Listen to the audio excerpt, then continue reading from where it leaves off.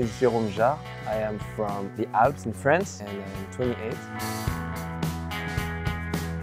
The trigger is that I was very fortunate to have lots of people follow me when I was doing comedy, and I decided if I was just gonna use it for my own personal benefit, it was a waste.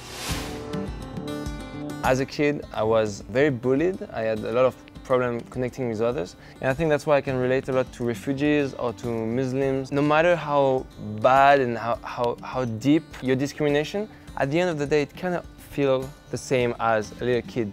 That's what's helping me to connect, I think, with people.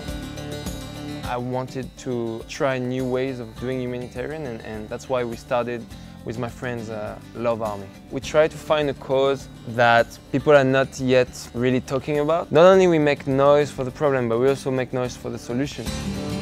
The big misunderstanding we have is that when we want to start doing good, we need to think big. Truly, it starts with helping one person. Wherever you live in the world, you will find a person to help.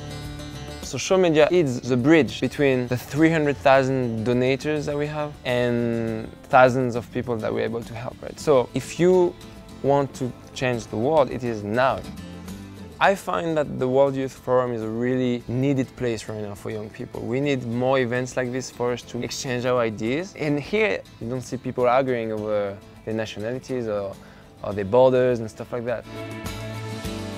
I believe the youth of today's world is the most powerful youth that has ever existed on planet Earth because of social media. It's our responsibility for all of us to use this tool.